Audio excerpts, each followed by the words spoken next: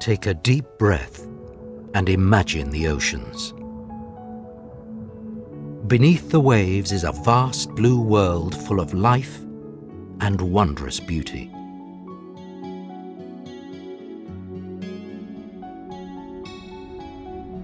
Planet Earth is planet Ocean. The sea covers more than 70% of its surface. From frozen polar seas to warm tropical waters, oceans encompass the globe. And from the infinite blue deserts of the open ocean to the unexplored worlds of the deep sea, the oceans live and breathe as one. Oceans regulate the climate, rainfall, winds, and temperature.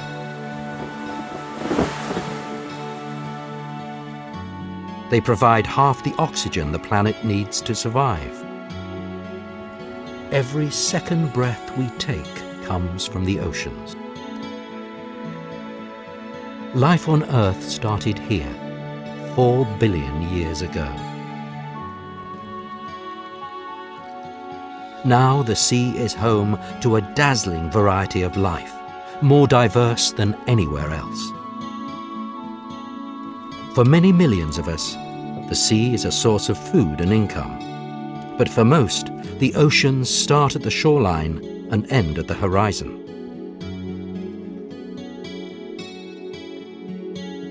It's time to look at the bigger picture. Take a deep breath and imagine the oceans.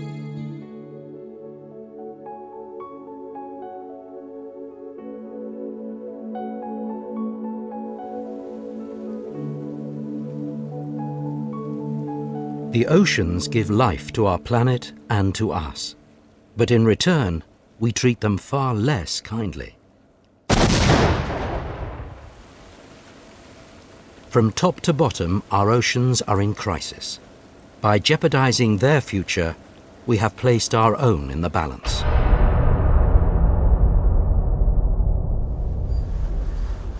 Of all human impacts on the oceans, fishing is probably the most harmful.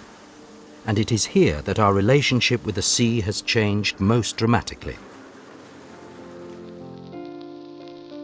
The oceans once seemed a limitless resource, too bountiful to deplete, too vast to be affected by man. The sea was our provider, but proved at times also a formidable opponent. As we braved the world's oceans, we gained access to all their resources. But we have now come to the end of an unsustainable harvest. It is especially the way we catch our fish that is causing the problem. Expanding populations mean an increase in the world's appetite for fish. The only way to keep up is through technology. We now find our fish with spotter planes, helicopters, sonar and satellite images. With such tools at our disposal, no school of fish is beyond our reach. 1 billion people, many in poverty, rely on fish as their primary source of protein. But as we are rapidly emptying our oceans, the global catch is not shared fairly. Now that stocks in their own coastal seas have become depleted, industrial fishing fleets are operating off distant shores. One European vessel fishing off West Africa can take as much in 1 month as 7,000 local fishermen catch in a year.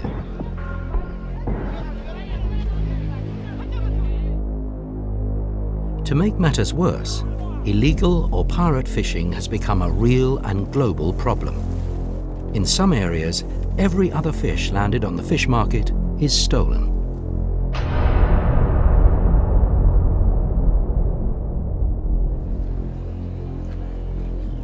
The livelihoods and food security of millions are at stake. But so is the fate of thousands of species. Over the past few decades, many of the larger fish have been brought to the brink of extinction. Sharks fulfill a crucial role in the ocean's ecosystem as top predators. Yet every year, 100 million of these animals are caught. Many are stripped of their fins and thrown back into the sea to drown. The fins end up here on markets across Asia, to float around in soup.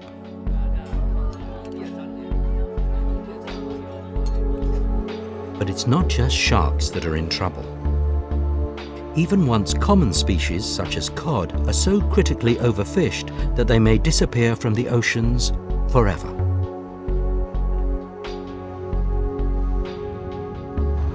In order to catch the last remaining fish, we use ever more powerful and indiscriminate technology. We catch tons of undersized and unwanted fish together with other marine life.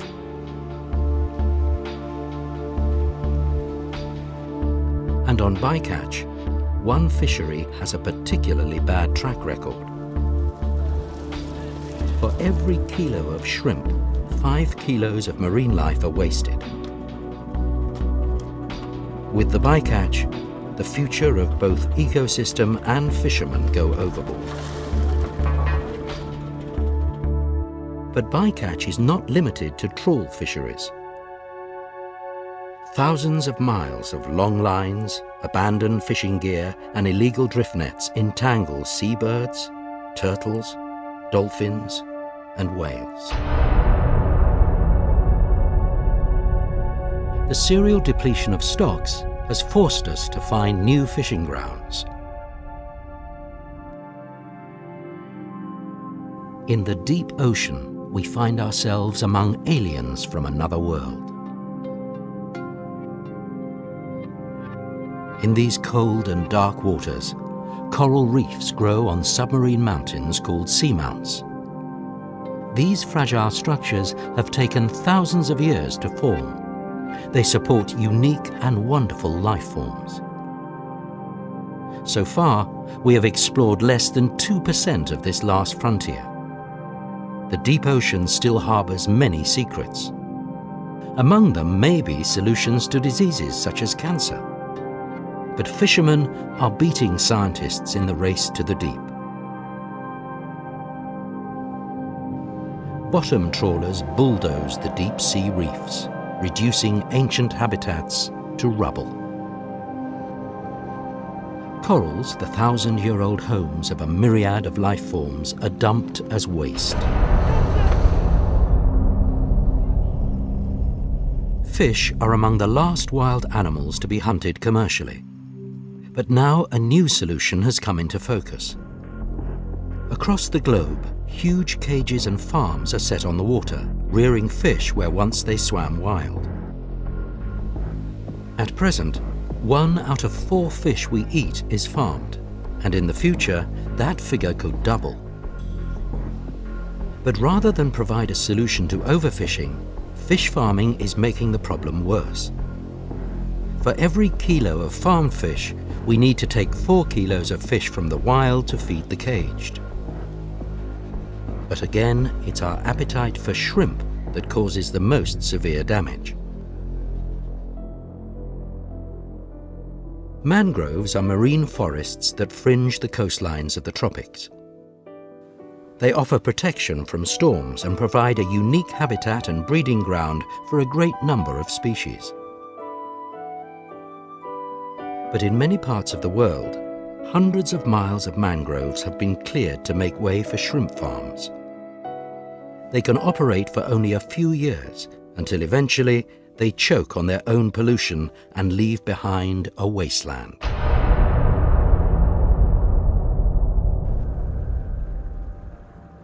The oceans are more to us than just a food source, but our other activities are often just as harmful.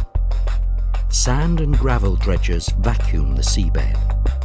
The ocean floor is mined for minerals, and deeper below we drill for oil. We transport it across the oceans, dangerously close to our coasts. all too often with disastrous consequences. Toxic and radioactive wastes have all been flowing into the sea for decades. The pollution has built up in the ocean's food web and ultimately flows back to us in the food we eat. Lifeless dead zones, deprived of oxygen, have developed in locations around the world.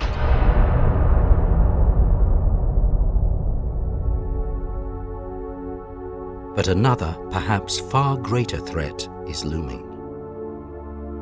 Climate change attacks the heart and lungs of the oceans. It affects life from top to bottom. As the oceans warm up, changes start to occur in their chemistry, affecting the smallest of marine life forms. Microscopic algae are the basis of all life in the sea. Climate change will alter both the availability of plankton and the species it consists of. As a result, the ocean's food web will become unbalanced. Deep down in the ocean, powerful currents flow like giant conveyor belts. They control our climate as well as the transport of nutrients through the oceans. If these currents come to a stop, whole ecosystems and the fisheries that depend on them could collapse.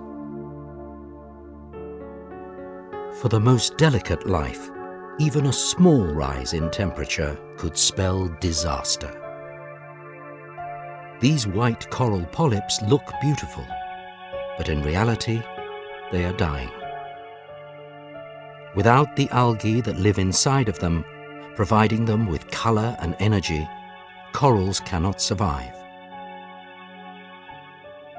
As large reef areas bleach, a habitat that provides the home for thousands of species simply fades away.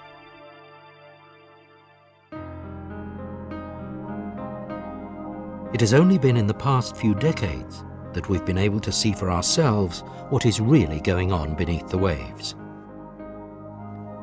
As the oceans are revealing their secrets and beauty, we are also becoming more aware that they're in real danger. But fortunately, the oceans are resilient, and it is not too late for change. We need to shift to more sustainable fishing and away from overexploitation and destruction. And if we are to protect the oceans from pollution and climate change, we will have to reform our lives on land. Perhaps we can draw on our experience at home to protect the oceans.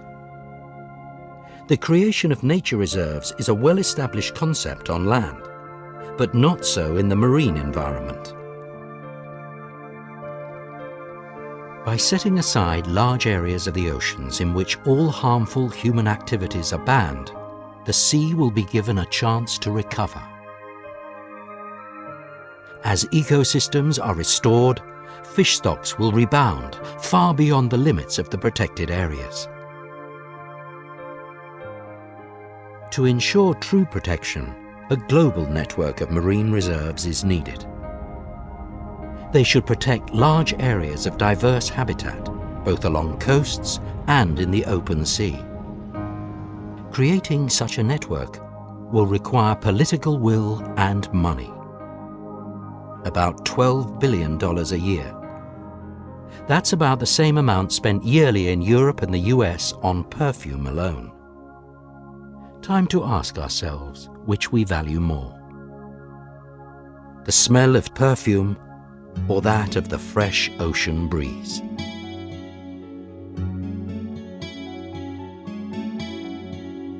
The people of the Pacific are surrounded by the endless sea. To the islanders, the ocean is not what divides us, but what brings us together. It is not too late to make a change. We all can play a role in the protection of our oceans. And in the words of a Japanese poet, Individually we are a drop, but together we are an ocean.